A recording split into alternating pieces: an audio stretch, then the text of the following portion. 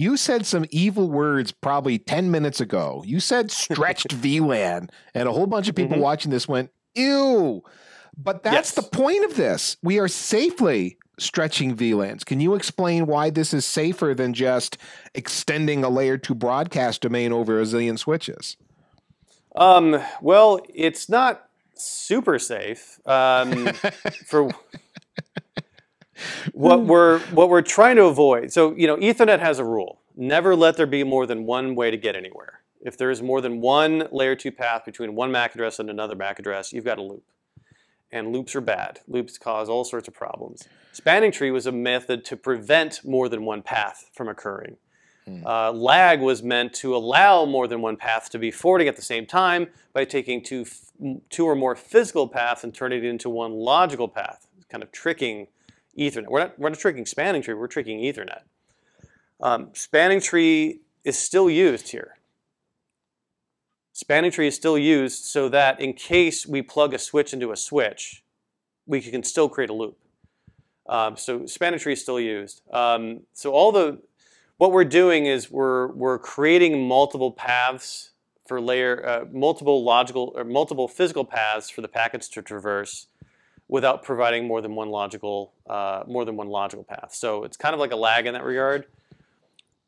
When you say spanning tree is still used, does that mean I have BPDUs that are encapsulated and sent through a VXLAN tunnel? Potentially. Actually, no, not through a VXLAN tunnel. They don't go through VXLAN tunnels.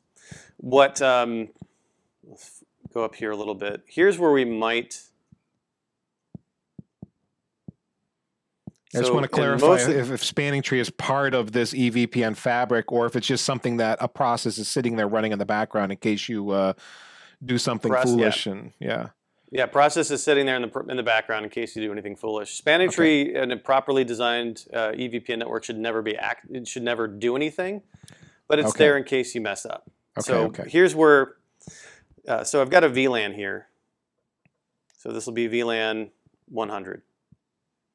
By default, on most platforms, spanning tree will be enabled for VLAN 100. So it's going to be, by default, sending out BDPUs out VLAN 100. If we're using VXLAN, it's like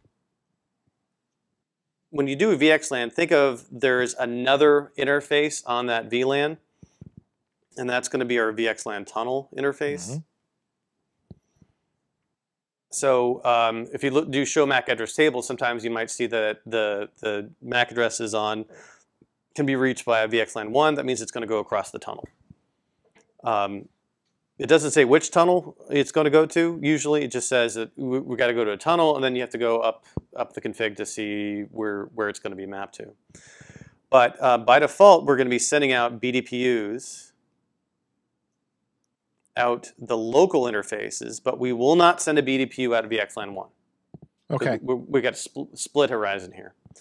A lot of time, what we're going to do is we're going to do something to the equivalent of port fast, where port fast is kind of a promise. I'm not going to plug another switch into this port, I'm just going to plug a host. Right. Those should all be host-facing ports, right? Yeah. Yeah. So we're not going to. So usually in that case, because they're configured for port fast, we're not going to be sending BDPUs out of them. But we're going to have BDPU guard. I think it's guard, so that if we do get one, we error disable the port. Yeah. As soon as a BPDU hits, that means someone probably plugged a switch in here that's announcing or sending out BPDUs. I'm going to shut this off to make sure that we still have a loop-free topology. Yeah. Yeah. Yeah, and then you can still mess up if you have port fast and you plug a port into a port. You've just created a loop. Why are all the lights blinking so fast?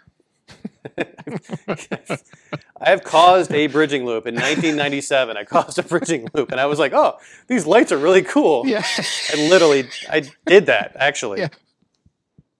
Took about 5 minutes for the network engineer to run into the room going, "What the hell is going on?" He didn't say hell, he said something else.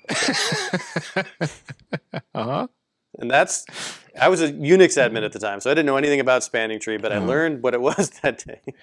I did not mean to take us deep into spanning tree corner, but that was a good point to clarify that spanning tree is not running over the EVPN fabric. Okay.